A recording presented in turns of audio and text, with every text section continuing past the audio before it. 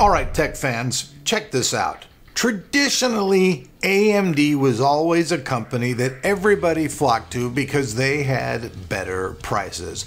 Their performance in some cases was actually better than the competition, but most of the time they were the underdog and people went to them because of their low prices. But recently, we've seen a definite serious change with AMD. Especially in the CPU department. We all know now that AMD is making CPUs that are competitive, if not totally beating Intel CPUs. Honestly, Intel motherboard sales and CPU sales are down big time. AMD stock is up. So in that department, AMD is doing really well. But what you're seeing though, at the same time though, is you're seeing that AMD's prices are actually starting to get a lot more expensive. So honestly, I mean, if you wanted to get a 3950 CPU, you were dishing out close to $900. I saw them up to even higher price than that in many places online. So that's making them even more expensive than an Intel CPU, which is kind of weird. So in some ways, have they just like swapped roles? So now all of a sudden they're the most expensive thing? I mean, I don't know. It's kind of, the market's changed. Now, on the GPU side of things, obviously, AMD hasn't been spending as much development time in that department, especially in the Radeon series, and you can see it because all the promises of all these faster cards and all this stuff that's going to do this, that, and the other, AMD has yet to actually come up with a card that is faster than the NVIDIA cards. And with these new technologies and stuff that have come out that are like pretty much making, you know, everything different with ray tracing, and this is the way the future is regardless if anybody likes it or not. Games will start incorporating ray tracing because when developers can just do this out of their toolbox and it's really easy to do, why aren't they going to want to put the most eye candy in? And currently AMD isn't supporting that whatsoever. I don't really think anybody is except for NVIDIA through their RTX series of cards. And right now the 5700 XT is about $459. I've seen them even as high as over $500 for some of the power color versions. So the cards for them even are pretty high priced because we see right over on the NVIDIA side of things that they have cards that are just a little bit more expensive, maybe really only sometimes $10, that are actually faster than the 5700 XT, and they support other features. And now really the point of this video, which I'll get to, is that AMD is now releasing a 5500 card, and I know they're going to release a let me back up a second there. AMD is going to be releasing a 5600 XT as well as this 5500 XT. And my big question about this and this video is why? Why is AMD releasing these cards? I mean, honestly, when you're going to be able to compete at the lower end market where it's already really saturated with a bunch of cards, and I think that a lot of gamers, especially the gamers who are like into their gaming, they feel like, you know, these entry level cards are kind of just like, you know, why are you buying them? Now, I know for some people, if they only play like World of Warcraft, or they're like, they're just looking at those dungeon games, looking over Diablo type, you know, those type of games, they are not really that graphic intensive. And yet I hear people all the time, I'm like, well, what kind of computer looking for? And they're like, well, you know, I need to have the fastest video card that I can get. And I'm like, well, what do you play? And they're like, oh, World of Warcraft. And I'm thinking to myself, okay, you could get away with almost just using the onboard graphics on an AMD, you know, chip that has integrated graphics, if that's all you're doing. I mean, the greatest experience in the world, but I mean, you can still do it. And yet they want these cards that they don't really need. And so since it seems to be a confusion just at that point with all these cards, like, why are we introducing more lower end cards into the market? I mean, I can understand if AMD said, hey, we're going to be coming out with a 5800 XT and it was going to be faster and start competing with some of the other cards better, I'd be like, all right, yeah. And don't get me wrong, I like the 5700 XT. In fact, I have a build coming with a liquid cooled card coming very soon. I do like that card.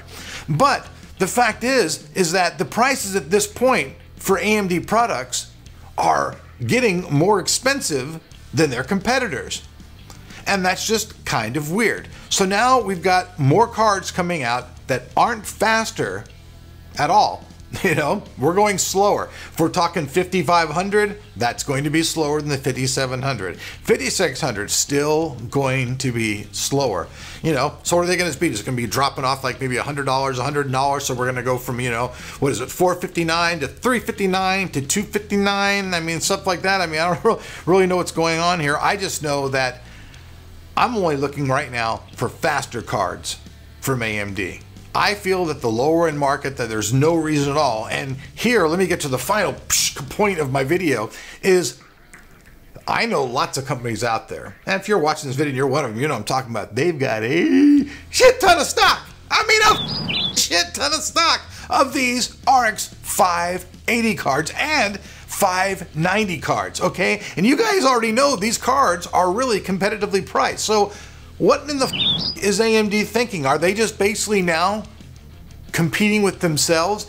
And if they release these cards and they're supposed to be faster than the 580 and the 590, what's going to happen with all that stock of all those cards? What, they're just going to ditch them and throw them in a warehouse somewhere and let them collect dust? Because let's just face it, if they saturate this lower end market already, which they're doing pretty good in. I know a lot of people, hey, man, my son just got a 580 card. So, I mean, I know people who love these cards. You know what I mean?